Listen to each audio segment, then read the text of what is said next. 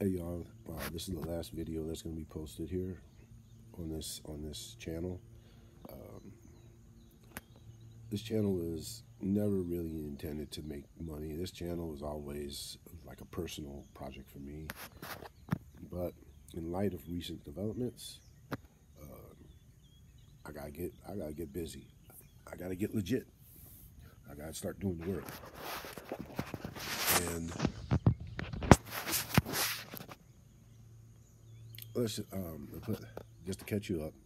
I've worked for AT&T for the last 23 years. I was laid off in January, and I swear to gosh, man, it was like stepping off a moving train. It's taken me a couple of months just to let go of AT&T's problems.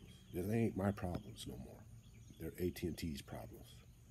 And at the same time, it also left me a problem. And the problem is that all of my work, all of my credibility, everything that I did is still stuck in there. All of the goodwill, my brand, my personal brand, my reputation is all still stuck in AT&T.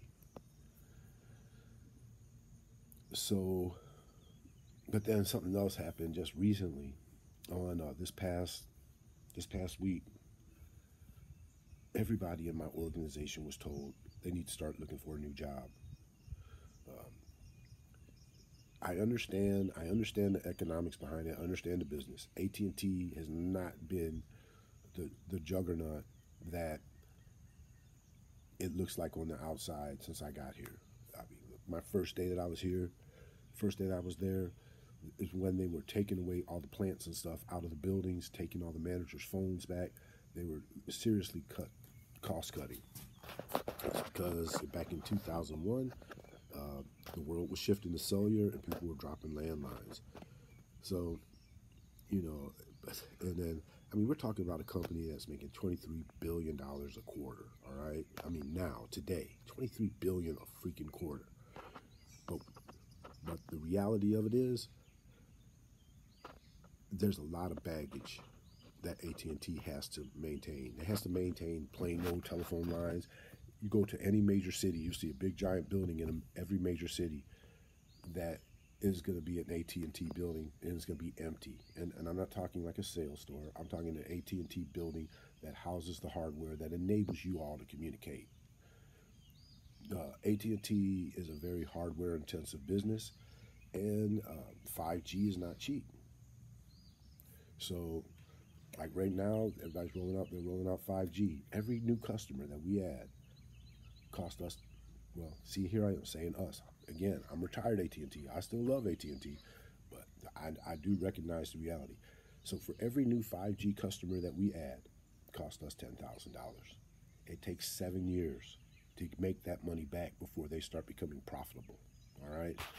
So, and there's some new technology that's about to hit that's also going to be hardware intensive. That's going to enable a lot more stuff, like air gig.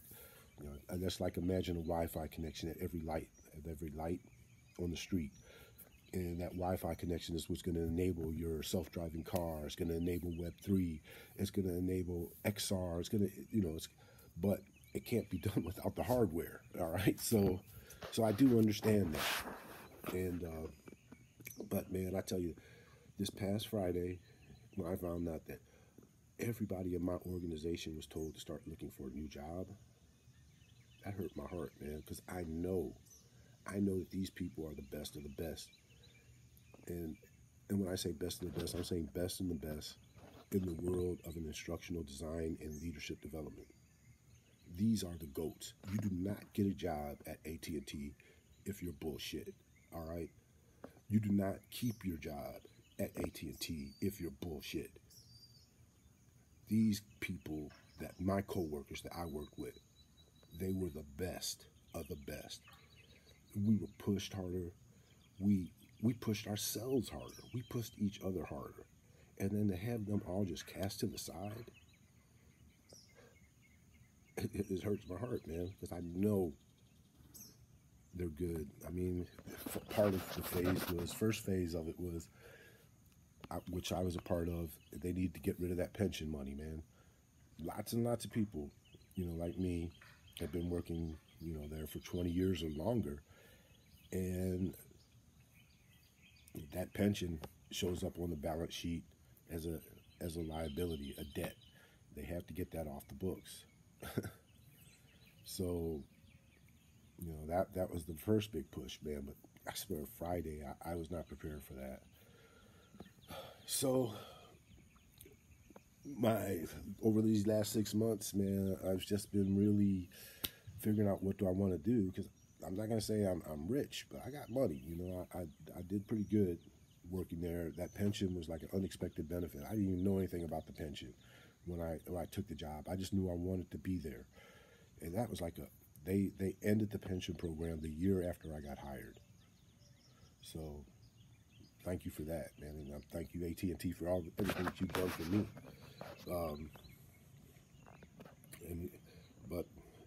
But now I got the world that I've been put into, the world that we, AT&T, helped create, is not the same world that I left when I got into AT&T. There are so many different ways to make money, and look at that boat coming. See over there? Wow.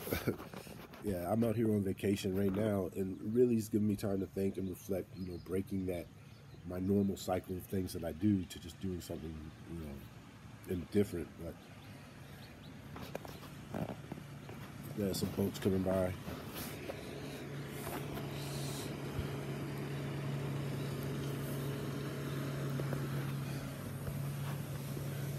So anyway, the other things that's going on in this world now is that a lot of these companies are dropping a lot of their knowledge workers, man. There's a lot of really talented folks, man, that are essentially looking for a job as they tried the great reset after COVID to try to get the numbers down. But I also think that business is really counting on AI to supplement knowledge workers, or make the knowledge workers that they do have able to do the work of 10 people or something like that, which makes sense. Makes sense to me, especially when you have, your built-in knowledge base and you have data to draw upon to essentially fill the AI so that it can, create what you need. So I do understand, but again, it freaking hurt, man. It freaking hurt to hear that my friends were told they gotta go. You gotta go. I am thankful that they do have time to, they got a few months to prepare. They weren't given like 2 weeks like I was. And again, man, it's like stepping off a moving train. And not only did I step off a moving train, I stepped off a moving train in a whole new world, a whole new work environment that, in effect, I helped enable. But at the same time, the skill sets that I went into AT&T with, as just an instructional designer, a master's degree in educational technology, I'm not the same guy that went in there. I'm a different guy. I do video, I do graphic design, I write scripts, all of these things because I saw that's where we were headed. But I left all of that there. All of my work is there inside of AT&T. So this channel, which was just my playground to help me learn and essentially keep a history of fun times in my life, I don't need this channel, man. I need to create new channels that are work, my work. I put minimal effort into the things I put on this channel. Nowhere near the effort that I put into my work product. And again, my work product is freaking awesome. That's why I was there for 23 freaking years. My originality, my creativity, and my willingness to get it done. So I'm going to apply all of those techniques that I used to develop my internal brand at AT&T now in the real world. And I may have to humble myself to, if that's what it takes to align myself with the people that support the goals that I want to achieve. But at the same time, you know, I'm really looking for others to collaborate with as we develop something new. In my heart, man, I feel that something amazing is going to happen, and I feel that I'm the one that can make it happen. So I'm going to bet on me. I'm going to bet 100% on me. And I thank you all for watching this stupid video. And I just say sit back and enjoy the ride, man, because it's about to get really weird up in here. Thank you, AT&T, for everything that you've done for me and my family, and for the opportunities that you've given me. I have left AT&T a better man for it. Go Blue.